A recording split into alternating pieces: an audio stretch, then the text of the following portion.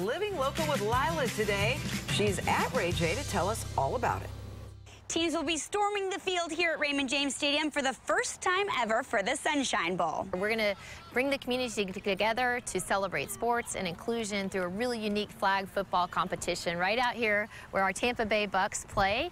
And so our athletes are really excited. I'm very excited about having a lot of youth teams come out. I'm really excited for everyone to come together and compete and just have lots of fun. And you're part of a unified team. Can you explain what that means? Basically, unified sports is when people with intellectual disabilities and without come together and compete and form friendships, lots of sportsmanship. And what's it been like for you to be part of a team like that? It's been really awesome. It's been such a great experience. It's probably some of the best fun I've ever had. I'm very excited to be part of this. It's an amazing program. And you've been practicing really hard, getting ready for Sunday. How are you going to win some of these games out here? Obviously, work together, run some very good plays, work together.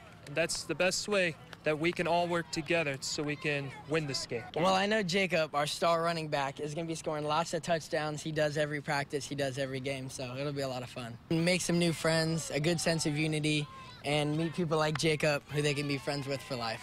So they love competition, so our athlete oath is let me win, but if I cannot win, let me be brave in the attempt. So first and foremost, they like to win, so they're going to be competing, but they also just love to hang out with each other, enjoy some fun moments just on the sidelines, doing social media, taking pictures, and hopefully meeting some of the Bucks players and just being here with the community. So it's going to be a great day for everyone. If you want to get involved in this weekend's event, you can get all that information on our News Channel 8 app. I'm Lila Gross in Tampa.